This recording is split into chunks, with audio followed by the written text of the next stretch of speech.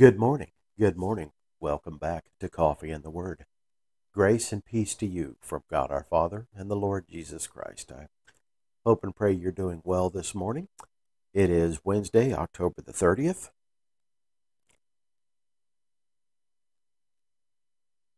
Oh, having the last of that mushroom coffee for this morning. All right, well, this morning we're going to start off once again in Psalm 28, and then we have a reading in Ezekiel, and then we're going to the Gospel of Matthew. So, Psalm 28, and as always, may God bless the reading of His Word. To you, O Lord, I call. My rock, be not deaf to me, lest if you be silent to me, I become like those who go down to the pit. Hear the voice of my pleas for mercy, when I cry to you for help, when I lift up my hands towards your most holy sanctuary. Do not drag me off with the wicked, with the workers of evil, who speak peace with their neighbors, while evil is in their hearts. Give to them according to their work, and according to the evil of their deeds. Give to them according to the work of their hands. Render them their due reward, because they do not regard the works of the Lord, or the work of his hands. He will tear them down, and build them up no more. Blessed be the Lord, for he has heard the voice of my pleas for mercy. The Lord is my strength and my shield. In him my heart trusts, and I am helped. My heart exults, and with my song I give thanks to him. The Lord is the strength of his people. He is the saving refuge of his anointed. O save your people and bless your heritage. Be their shepherd and carry them forever. Good stuff. Good stuff. All right. The Old Testament lesson this morning, Ezekiel chapter 14, verses 12 through 23. And this one is entitled, Jerusalem Will Not Be Spared.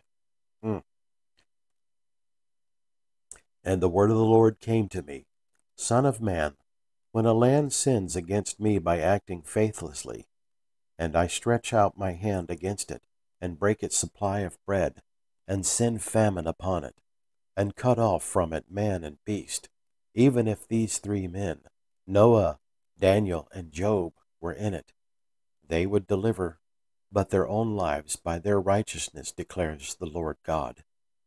If I cause wild beasts to pass through the land, and they ravage it, and it be made desolate, so that no one may pass through because of the beasts, even if these three men were in it, as I live, declares the Lord God, they would deliver neither sons nor daughters. They alone would be delivered, but the land would be desolate. Or if I bring a sword upon that land, and say, Let a sword pass through the land, and I cut off from it man and beast, though these three men were in it, as I live, declares the Lord God, they would deliver neither sons nor daughters, but they alone would be delivered.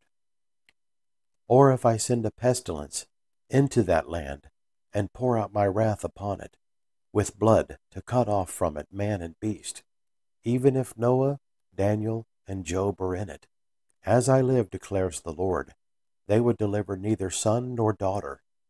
They would deliver but their own lives by their righteousness. For thus says the Lord God, how much more when I send upon Jerusalem my four disastrous acts of judgment, sword, famine, wild beast, and pestilence, to cut off from it man and beast. But behold, some survivors will be left in it, sons and daughters, who will be brought out. Behold, when they come out to you, and you see their ways and their deeds, you will be consoled for the disaster that I have brought upon Jerusalem, for all that I have brought upon it. They will console you. When you see their ways and their deeds, you shall know that I have not done without cause all that I have done in it, declares the Lord God. Wow. All right. The Gospel according to St. Matthew, chapter 20, verses 29 through 34. And this one is entitled, Jesus Heals Two Blind Men. And as they went out of Jericho, a great crowd followed him. And behold, there were two blind men sitting by the roadside. And when they heard that Jesus was passing by, they cried out, Lord, have mercy on us, Son of David." The crowd rebuked them, telling them to be silent. But they cried out all the more, "Lord, have mercy on us, Son of David." And stopping, Jesus called them and said, "What do you want me to do for you?" They said to him, "Let our eyes be opened." And Jesus, in pity, touched their eyes, and immediately they recovered their sight and followed him. And this is the word of the Lord this morning. All right, I'll open up the Pray Now app and we'll read the prayer of the day. So let us pray. Lord God, Heavenly Father, since we cannot stand before you relying on anything we have done, help us trust in your abiding grace and live according to your word. Through Jesus Christ, your Son, our Lord, who lives and reigns with you in the Holy Spirit, one God, now and forever. Amen and amen. All right. Well, thank you for tuning in this morning. It's always a pleasure to get up and share the word with you.